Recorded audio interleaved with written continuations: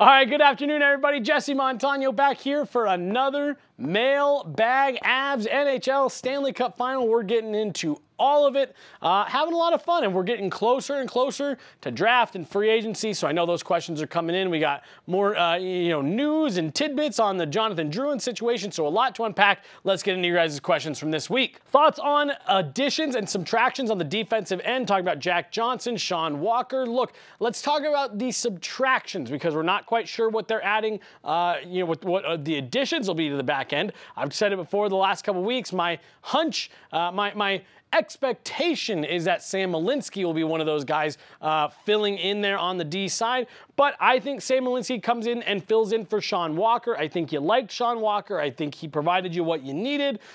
Didn't really blow your doors off to the point where you feel like you have to bring him back, especially with what he's likely going to cost. I imagine Sean Walker is gone. And there was a report this past week that Jack Johnson likely will not be returning to the Colorado Avalanche. I'm going to wait to see on that one. It's a relationship that really seems to work well. Jack Johnson's not going to cost you a lot. And you know what he's going to give you? He's arguably coming off his best season in his last 5 or 7 seasons this past year with the Avs. So I wouldn't be fully shocked to see them bring him back at the 11th hour on a league minimum deal. But as of right now, sounds like it's maybe trending towards that not being the case. Will Cale Makar become the highest paid player next summer? It's very likely. Look, he signed that contract. Cale Makar signed the deal that he's on right now, and it was immediately outdated. There were several other defensemen around the league, including the Edmonton Oilers' Darnell Nurse, who were given more money than Cale Makar, both on the annual value and the overall value of the deal. I don't think it is any secret what he means to this Avalanche team. He's the linchpin not only to the back end and the defense, but he's also one of the key drivers of offense from that back end. The Avs are going to give him whatever it takes to keep him here in Denver long term. And I do think that there is a possibility that, yes, we will be staring down at least one season of Cale Makar being the NHL's highest paid player. A little bit more lighthearted one here. Who is your favorite Av to interview? And this is a tough one because if you asked me this last summer, my answer would have been Pavel Francouz.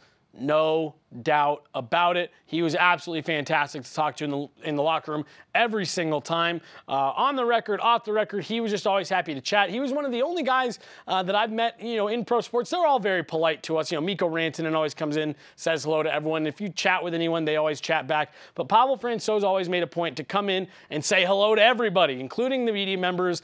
He was always just great. I love chatting with Andrew Cogliano. He's always got so much to say, very insightful. Mikko Rantanen's always a joy to chat with. There's a few guys in this room that are great, just always. Casey Middlestat, another one that we got to talk to a lot at the end of the year. Ross Colton is always a pleasure to chat with. But my all-time answer is Pavel Francouz as of right now. Just a fantastic human being, always great to chat with. Question I've had since last summer. Duchene signing with the Avs seemed like it would have made a lot of sense, assuming both sides must have at least considered it. Which side was the one to say no to that reunion? Was it Duchene not wanting the Avs not wanting Duchene, or both? Look, I've looked into this a little bit this past season because I'm with you.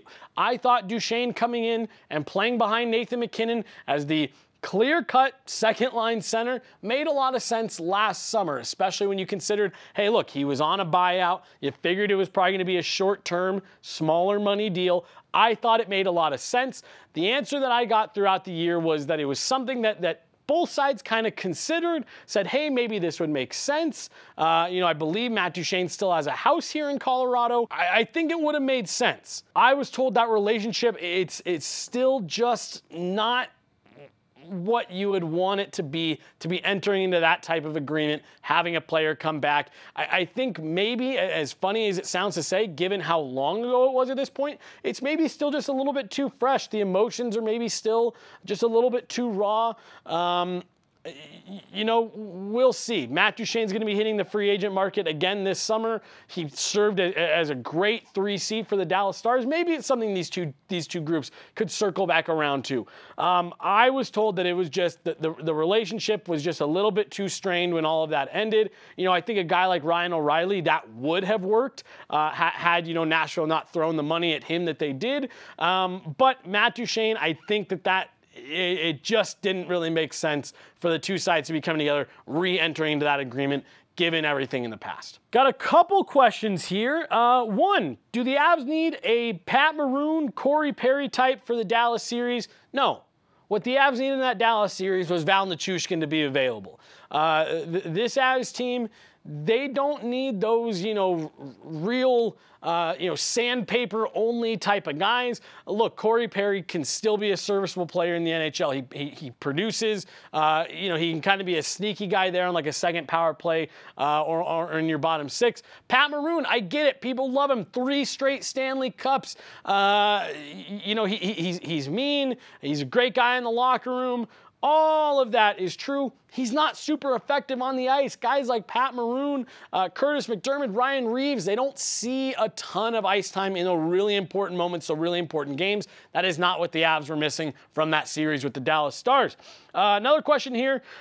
With the cap going up, and let's hope, no lockout, how much will it help to have Nate signed long-term? Look, we already saw it with Nathan MacKinnon's last deal. When that deal was signed, it was considered to be a big contract, a lot of money. By the time it ended, it was one of the best value deals, not only in the NHL, but in all of pro sports. It's going to be important. Nathan MacKinnon, he was the highest paid player in the league this last year. That is already not going to be true for this coming year. Salaries are going up. It's going to be massive to have guys like that signed long-term, so that you have some certainty on what those guys are going to cost you, and you're only gaining more additional you know, money and flexibility against the salary cap. Is Jared Bednar the problem? No. I don't know how I could say this any more clear. Absolutely not. No, I don't even really know what problem you're referring to. They're 2 years removed from winning the Stanley Cup. They've been back to the playoffs each of the last 2 years. Last year, they even won their division. This year, they get to the second round. They lose to the team that won the Western Conference. No, there's no problem here with Jared Bednar. They're not moving on from him. With the endless coaching carousel that's going around the NHL, the Avs organization, I know they feel this way, and Avs fans should feel this way. Very grateful that there's a coach in place here that the team feels comfortable with keeping year over year. They like the culture he's established. They like the work ethic that he's established. And they like the system that he plays. And it has done nothing but breed results and raise the expectations of the organization. That's nothing but a good thing. Jared Bednar is the furthest thing from a problem within this organization. This one here from my boy Montana Mike. Always great friend, great follower, great supporter. Always love chatting with you, Mike. What are the chances of Val and the Avs reaching a mutual agreement where Val goes home to the KHL? Truthfully, I don't know. I think this is a possibility. I've been told that Val has gone back to Russia for the summer. There were reports, you know, last week about him playing in it's a rec league, you know, there in the summer, a summer men's rec league, you know, with some other pros and media members and stuff like that. But I've been told he has gone back, and that, you know, I'm sure there are some KHL teams that would love to have Val Nichushkin. I think that's a large decision that he would have to make with his family, you know, that they would want to be back in Russia full time. And then at that point, yes, you know, we've seen stuff before. Ilya Kovalchuk comes to mind as the last real big name to do something like this. Just says, hey, look, I think I would rather go home, just play hockey there, be close to family, be close to friends. Let's just terminate this contract and each go our separate ways. I'm not going to say that's a zero. You know, I'm not going to say it's a 0% chance that happens. Yes, Val Nichushkin going to be walking away from a lot of money, but you know there would be KHL money offered to him immediately. So, you know, it's really going to come down to what Val thinks is best for him. Does he want to continue to go through this process with the player assistance program and having to take these tests and knowing that if he fails one more, it's a 1-year suspension, and his time in the NHL, it might be decided for him that he's done. He's going to have to decide that if that's what he wants, but I'm definitely putting that at a non-zero chance that Val Nichushkin could just say, hey, look, you know what, I don't want to deal with this. It's too much stress on me, on my family. I want to just be able to play hockey the way that I want to play hockey, and I'm going to go home and do that. So I'm not going to say that it's a 0% chance. Last one from my guy, Arif here. When are we doing another podcast together? Are you free next week? Next Monday or Friday? Arif, if you're watching this, like, come do a show with us. That would be fun. That's it. All right, guys, that's all we got this week. Another mailbag coming back to you guys next week. We are inching closer and closer to the draft. We will be in Vegas covering all that for you guys here in 2 weeks. But draft, then free agency is right after that. This is the fun part of the offseason. We got the Stanley Cup Stanley Cup final going tonight. Panthers up 2-0 in that one. Looking forward to watching that game tonight. It's been a fun couple games so far. Things are heating up here on the offseason front. Keep your questions coming. We'll talk to you guys next week.